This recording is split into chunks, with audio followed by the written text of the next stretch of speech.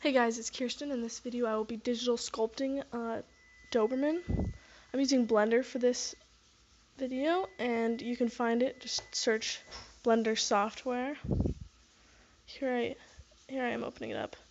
I just opened a sculpting file. You can actually access this from almost any of the file types, but sculpting is the best user interface for it. So right now I'm actually just trying to find where it's reflecting. Oh, also turning on dynamic topology is a really good idea. Essentially what it does is allows the mesh to create its own vertices, which is really important. Otherwise it'll be really low resolution the whole way through. So I'm just kind of getting some basic shapes, getting some ideas. At this point I did not know what I wanted to model exactly, but I like to use the grab tool a lot. The problem with the grab tool is it makes the mesh really messy, and then you have to go back and smooth it out. And sometimes it can cause more problems than it's worth. But here I'm just getting some reference images.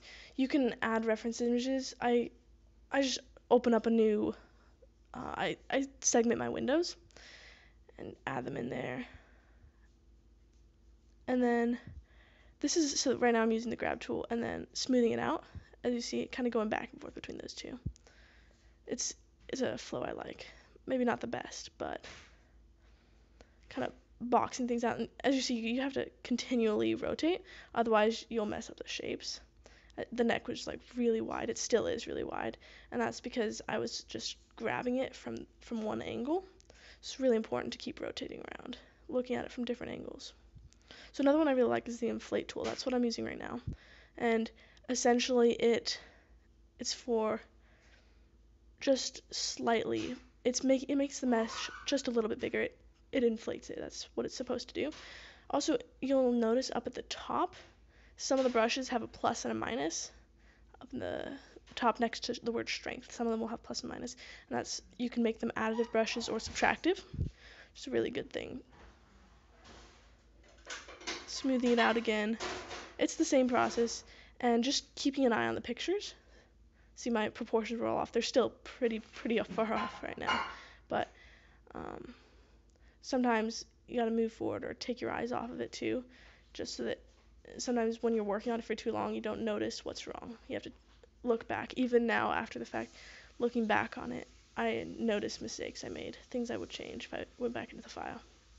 But I really like putting my reference images actually on the screen, because sometimes flipping back and forth between them makes it kind of difficult.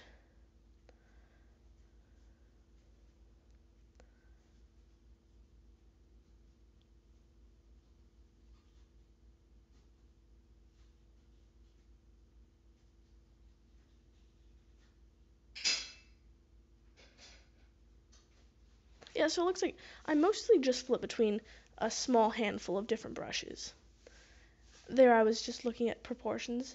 I didn't want to take the time to open up a whole new image in there, so I just needed to reference it really quick. So as I was saying, I generally just use a small handful of brushes. Blender brushes are not the best, to be perfectly honest, and from what I've heard, sometimes it's a good idea just to make your own brushes. I am fine with the brushes they have. I'm not extremely skilled, but I usually don't feel the need to get new brushes. But I believe you can download some off the internet. Just look up digital sculpting brushes, Blender extensions, stuff like that. Yeah, so here he is. Also, I started out wanting to make a mini Doberman, but he looks more like a Doberman, I think, just the way his jaw is set and everything. But here he is.